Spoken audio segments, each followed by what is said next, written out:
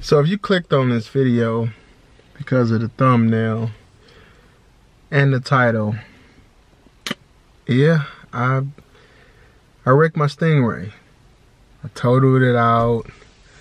I'm gonna go ahead and run a little video right here on what exactly happened, what road I was on. I got camera around this corner and it was wet.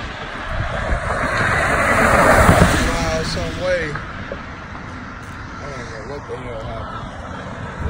Lost control. I hit this wall right here. Damn! And I drove it all the way up there. My baby, I only had her for 2 damn weeks. She's done, man. Total it out. Hit the fucking wall. Damn, man. 2 damn weeks, man.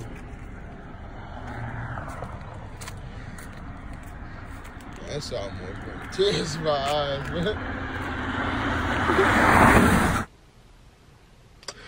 So in case you didn't understand what I was saying in the video, because I was still in disbelief that I just wrecked my new Stingray.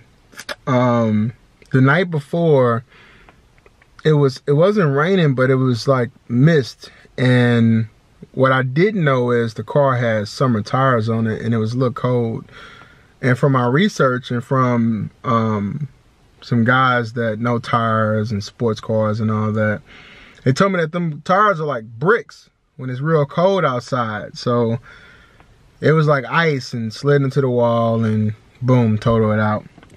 But my point of this video isn't really to talk about me wrecking my Stingray, but I figured in something that was negative, there's a positive, because I've learned a lot of things in that situation. One, before I bought my car, someone else was in a situation where they totaled out their car, but they had accident forgiveness.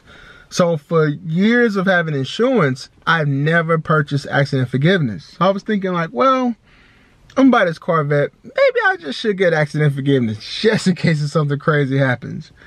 And I did. So the accident I had then counts against me. Also, if you ever finance in the car, always buy gap insurance. The unfortunate part about it is, since I went through my personal bank, the dealership wouldn't sell me gap insurance. My bank didn't have gap insurance, but my car insurance, which is the same as the bank, did 20% above cash value if you ever total out your car. So I took that option. Yes, it raised up the insurance a little bit, maybe $10, $15, I don't know. It doesn't matter the difference because it ended up helping out. Long story short, I only owned the car for a month. So I didn't have the title. I had to wait for a title. It actually ended up coming today. I had to, it was just a bunch of mess, pretty much. But long story short, I got myself a new Stingray.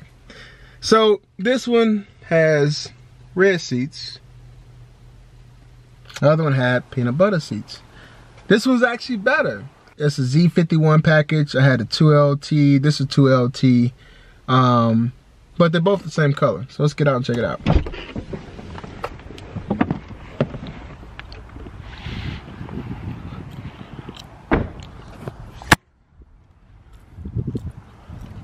So I actually was gonna pick it up yesterday, but it was snowing, as you see. So I had to wait till today to pick it up. But here goes the new one. It's red. Got the black rims.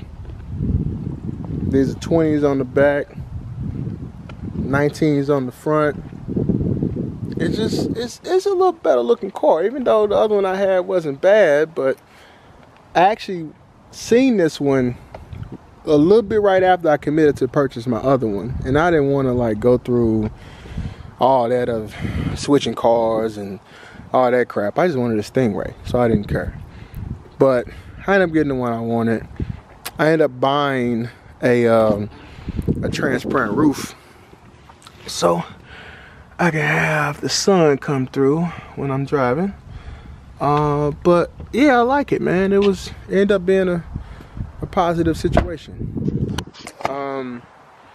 So as I close out this video, even if you don't buy yourself a sports car or something you think that you potentially might wreck one of these days, get accident forgiveness, buy gap insurance, or at least get 20% above value if you actually total it out.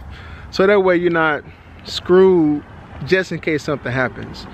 I mean, the good thing is when I purchased the vehicle, I know to buy things under value. So I bought the vehicle $3,000 under what it actually was worth. So I was in the positive on that end.